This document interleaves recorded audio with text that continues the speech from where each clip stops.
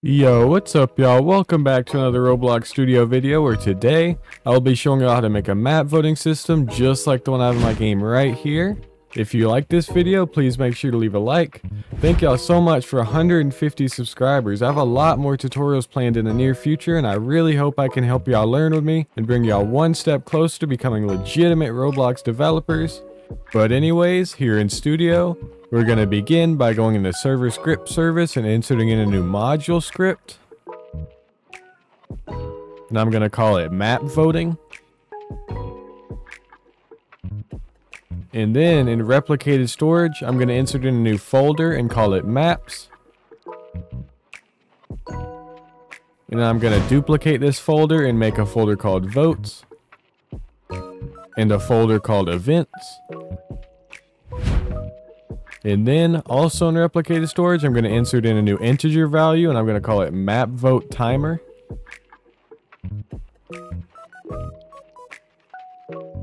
And then in the events folder, I'm going to insert in a new remote event and I'm going to call it MapVoteBegan. And now with all of that, in our module script, we can begin by getting our services. So local replicated storage equals game get service replicated storage. And then we can get our information. Local maps equals replicated storage find first child maps. Local votes equals replicated storage find first child votes. Local timer equals replicated storage find first child map vote timer. Local events equals replicated storage find first child events. Local map vote began equals events find first child map vote began. And now we can start on our actual map vote function. So we can do function module, create map vote, and insert timer, which will be our time in seconds for the map countdown. And to start, we need to check if there are any map votes from a previous round. So we can do for underscore, vote in pairs, votes get children do. So if this fires, that means that there are currently votes. So we need to destroy that vote. So vote equals destroy. And then we need to choose 3 random maps out of the map folder to vote for. So for me, since I don't have any maps, I'm going to go into the maps folder and insert in a new folder. I'm going to call it map 1, and then I'm going to duplicate it and call it map 2, and then map 3, and then map 4. So we can make a local selection table, which will be maps get children. So this will create a new table of every map.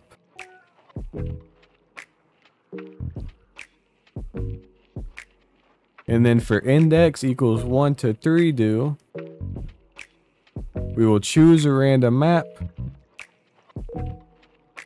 And to do this, we'll first get a chosen number, which will be math.random 1 through the number of selection table. And to get our chosen map, we'll get selection table bracket chosen number. It'll get the chosen number instance out of the table and make that our chosen map.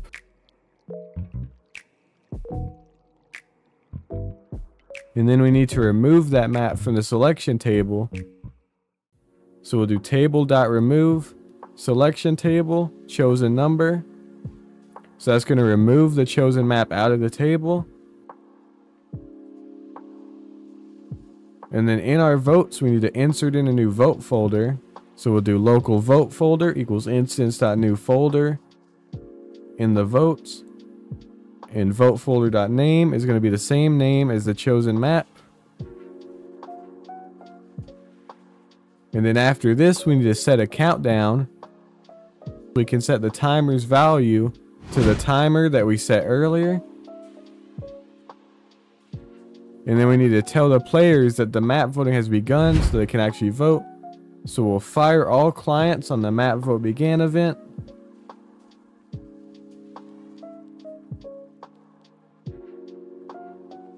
And then we need to tick down our countdown so we can make a repeat until loop and repeat task.wait1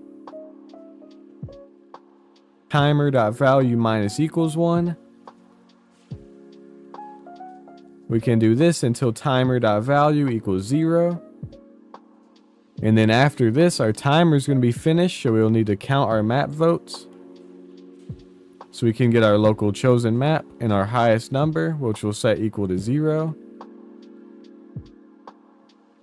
And then for underscore map in pairs, votes get children do. So for every map that we could vote for, if the number of children under that map is greater than the highest number, or if they have more votes than the highest number, then we'll set the chosen map equal to that map, and we'll change the highest number to the amount of votes that that map has.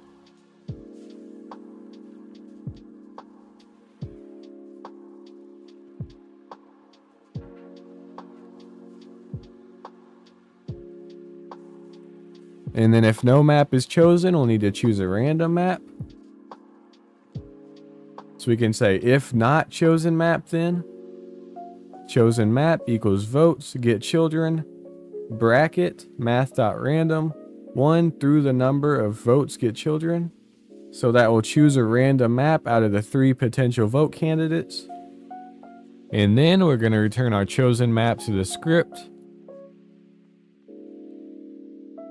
by finding the chosen map in the maps folder and then returning it. And then we're going to go into server script service, insert in a new script, and we're going to call it MapVoteHandler. And this is going to handle sending the map votes into the server. So we can start by getting our services. Local replicated storage equals game get service replicated storage.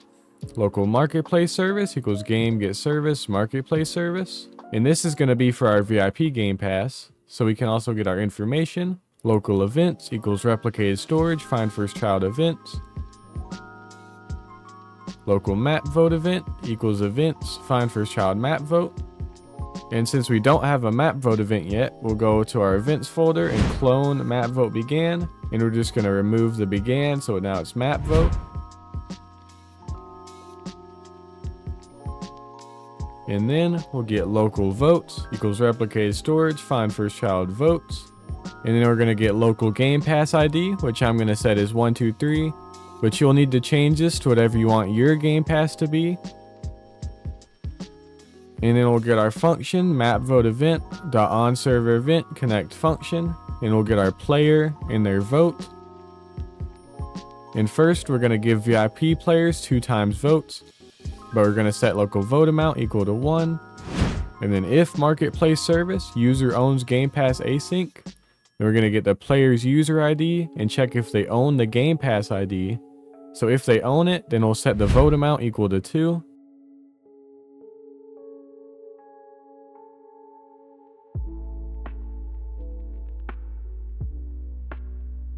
And now we're going to need to check all the votes folder to see if the player is already voted. So we'll do for underscore map in pairs votes get children do. For underscore vote in pairs map get children do.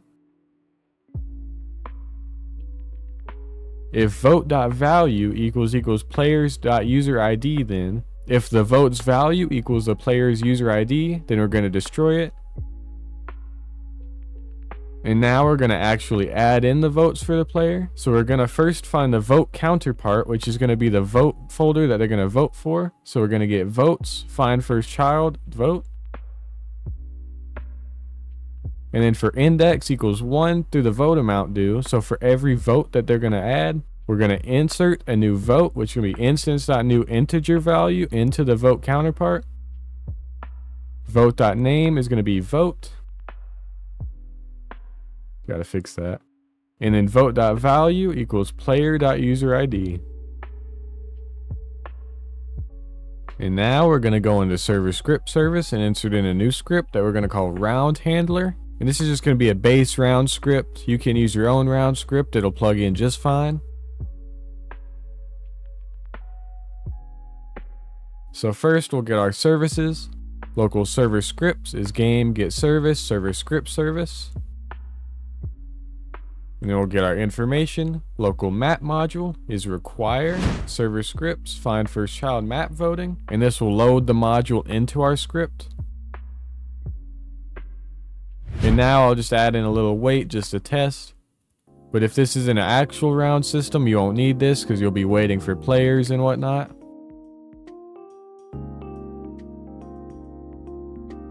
And then for our round, I'm going to create a while true do loop. And the first thing I'm going to do is print starting round.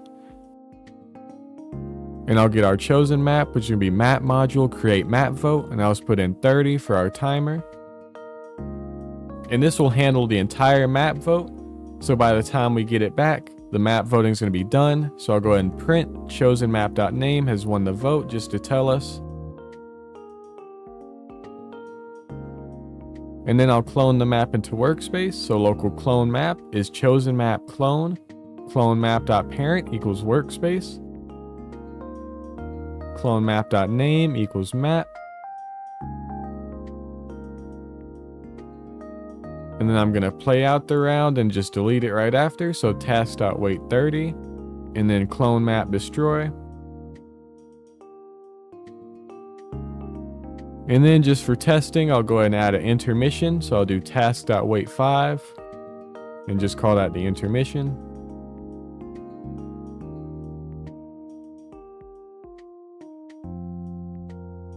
And now that we're done with all the server side scripts, I'm gonna go ahead and load in my map voting UI from my other game and show y'all how I have it set up. So it's a pretty basic UI, there's not that much to it. But I have one main frame called map voting, and then under that I have a frame called display, and then under that I have 3 maps where I have a map name and a vote counter and a click handler.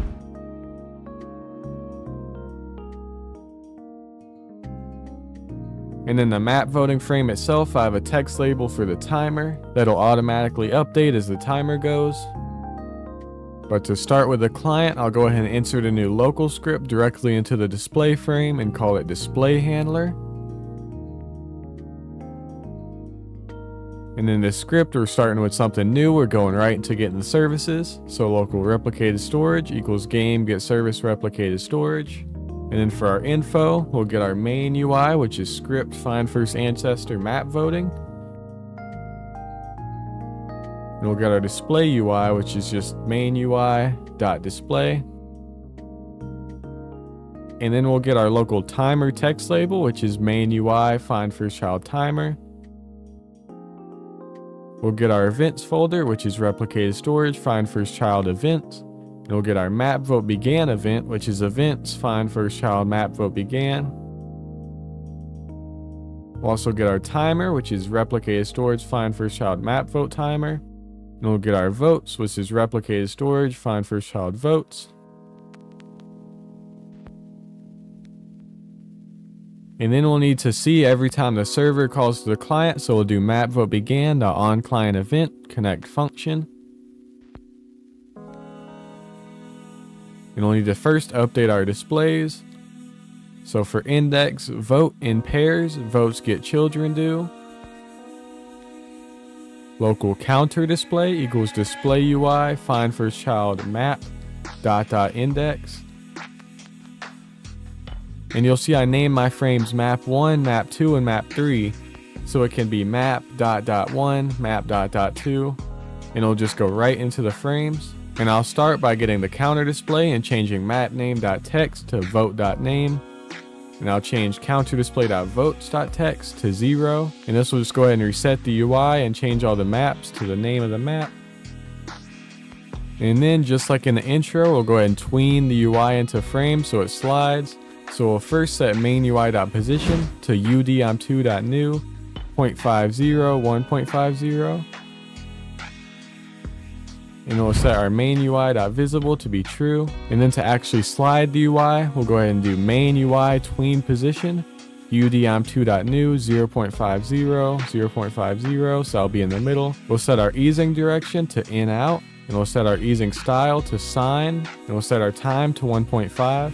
So the sine wave means that it's going to go slow and then speed up, and then as it reaches the end, it's going to slow down again.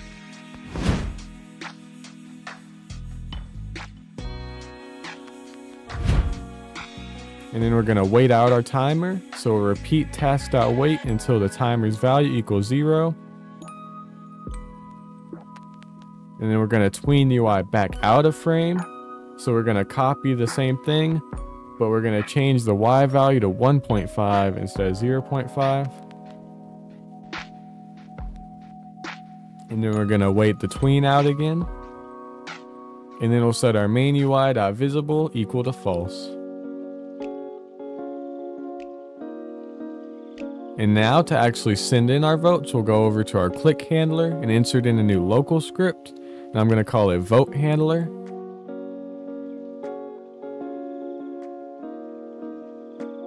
We'll start by getting our services. Local replicated storage is game get service replicated storage. And then we'll get our info. Local display UI is script.parent.parent. Local vote text label equals display UI find first child votes. Local map text label is display UI find first child map name. Local events is replicated storage find first child events. Local map vote event is events find first child map vote.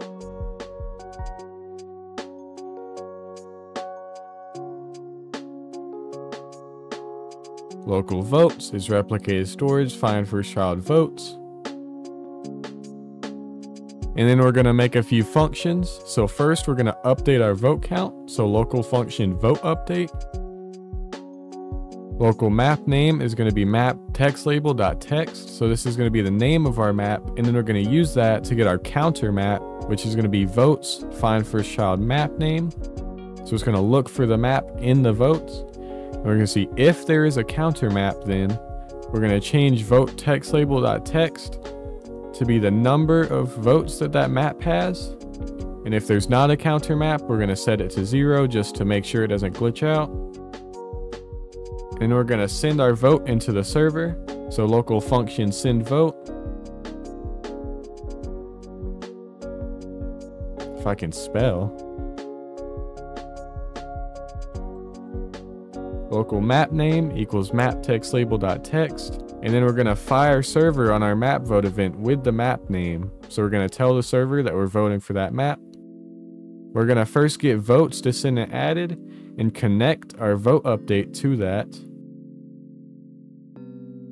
And then we're going to get our script.parent.mouse button one click and connect send vote to that. So every time anything is added to the votes folder, it's going to update the vote count. And then anytime the click handler is clicked, it's going to send a vote into the server. And you want to go ahead and make sure that you duplicate this vote handler script and place it into all 3 of your maps click handlers.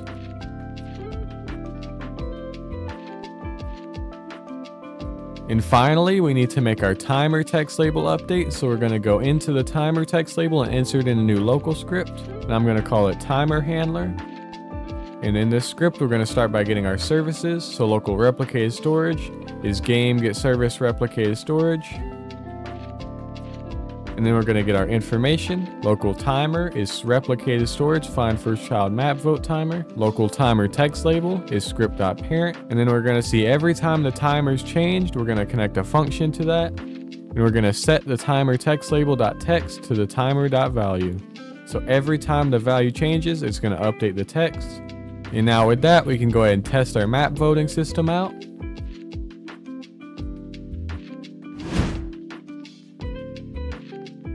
So in game, we see that after a few seconds, it starts the round. Our map voting UI slides to the center. We can click on any of the maps and it will update the vote counter and remove all of our other votes. And skipping ahead, we can see that once the timer runs out, it chooses the map that we voted for and generates it. So I can check in workspace and see that it cloned the folder and called it map. If you had actual maps, it would clone the maps in and let you walk on it and stuff like that. But anyways, with that, our map voting system is complete. As always, all scripts will be in the comments down below. Thank you guys for watching, and I really hope to see y'all in the next one.